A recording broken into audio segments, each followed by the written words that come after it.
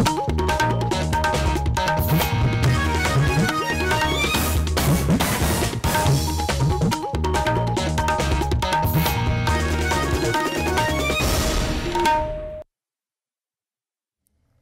is All India Radio, Shillong, the Northeast News Bulletin read by Rahul Chatterjee. The third edition of Khelo India Youth Games 2020 will begin with an opening ceremony at the Sarusarai Sports Complex in Guwahati today evening. Chief Executive Officer of the Games, Avinash Joshi, said that all preparations have been made for the Games. Technical conduct of the Games would be of international standard. Chief Minister Sarbanand Sonowal urged all to make the event a grand success and requested teachers and parents to encourage their children to come to and enjoy the Games.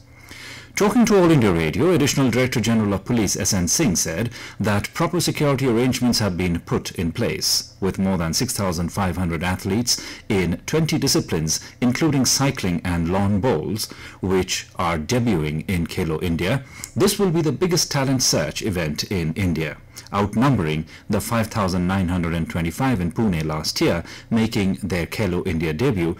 The Union Territory of Ladakh has single-digit representation with 2 archers and 5 boxers.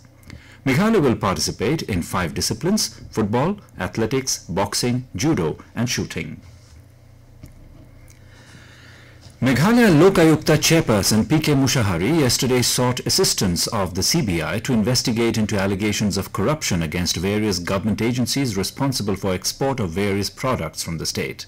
The chairperson sought the assistance of CBI after a resident of the state filed a complaint against the Land Customs Station, Police, Sales Tax Department and other departments. The petitioner in his complaint alleged that collusion between unscrupulous businessmen and officers of the various departments had caused a loss of over 1,000 crore rupees.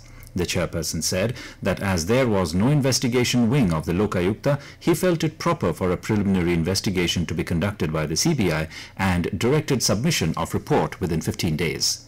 The Lokayukta also asked the Chief Secretary to look into the matter and take appropriate remedial steps with a report to be submitted on the remedies taken up within 15 days. As many as 311 schools are lying non-operational in Arunachal Pradesh due to zero enrolment. This was informed by Education Minister Taba Tedir in Assembly yesterday. Tedir, in a written reply to Senior Congress member Nabam Tuki, also said that most of these defunct schools are located in remote areas of the state and attributed lack of infrastructure and mass migration to urban areas as reasons for zero enrolment. Altogether, there are 1,300 primary schools, over 300 middle-level schools, 68 higher secondary schools and 103 high schools in Arunachal Pradesh, according to a report by Unified District Information on School Education. Assam Finance Minister and NEDA convener Himanta Biswa Sarma said that 3.5 to 4 lakh people would get citizenship in the state through the Citizenship Amendment Act.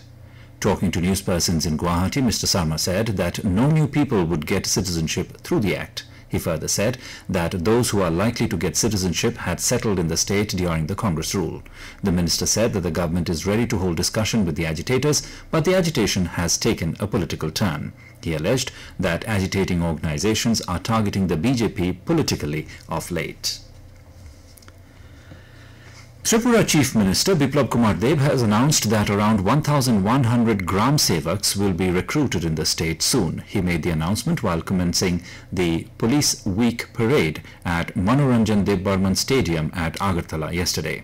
Mr. Deb said the step is to bridge the gap in relationship between police and public and particularly to maintain law and order in village areas. During the ceremony, the Chief Minister took salute from 10 march-past contingents of Tripura Police. Best Policeman awards and trophies were distributed under different categories during the ceremony. The Arunachal Pradesh Legislative Assembly has adopted a new logo reflecting the distinct identity and culture of the state.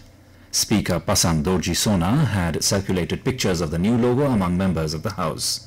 The new logo consists of the national emblem and foxtail orchid, Rhynchostylis retusa, which is the state flower.